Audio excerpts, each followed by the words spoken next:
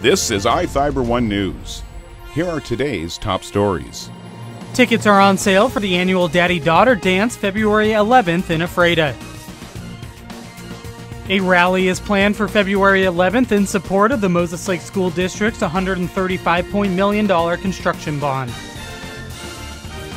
Lawmakers in Utah will consider whether to lower the legal age for a concealed carry permit from 21 to 18.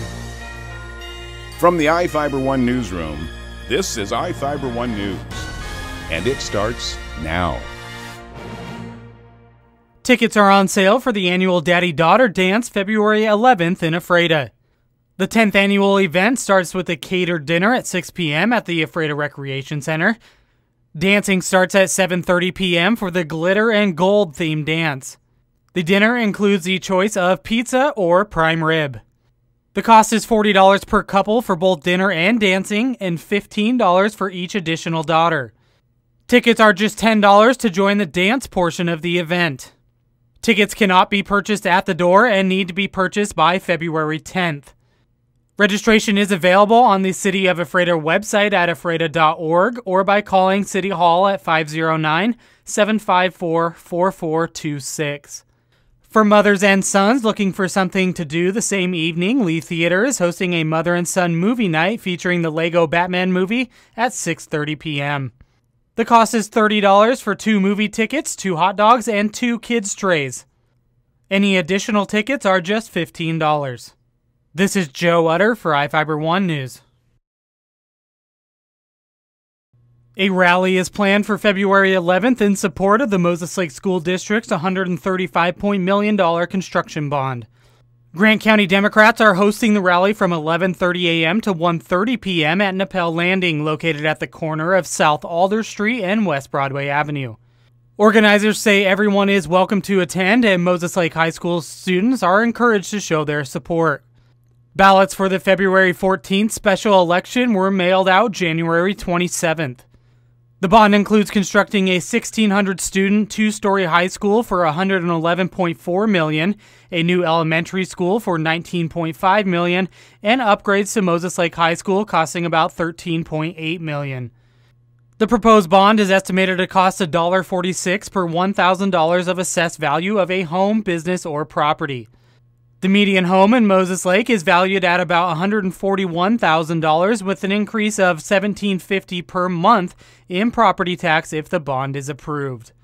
The school district is hosting its last community bond information night on Tuesday at 7 p.m. at the school district boardroom located on East Yanazawa Boulevard. This is Joe Utter for iFIBER 1 News. They say about 20 to 25% of women college age face assault on campus. Hannah Coleman is 19 years old and a student at Utah State University Eastern.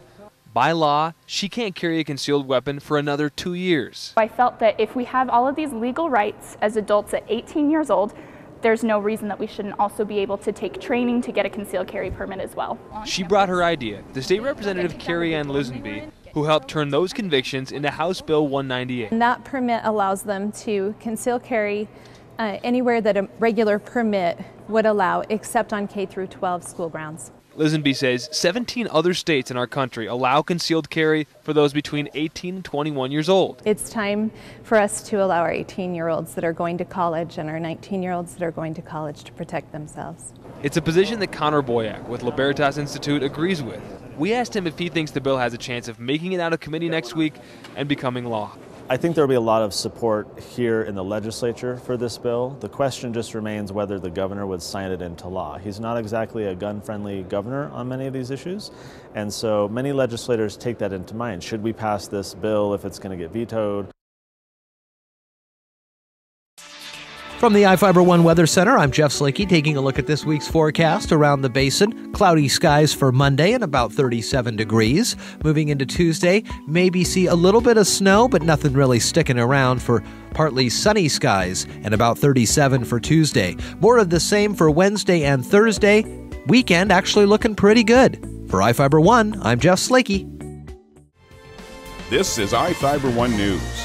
For more information on these stories and other news, visit us online at ifiber1.com or check us out on Facebook.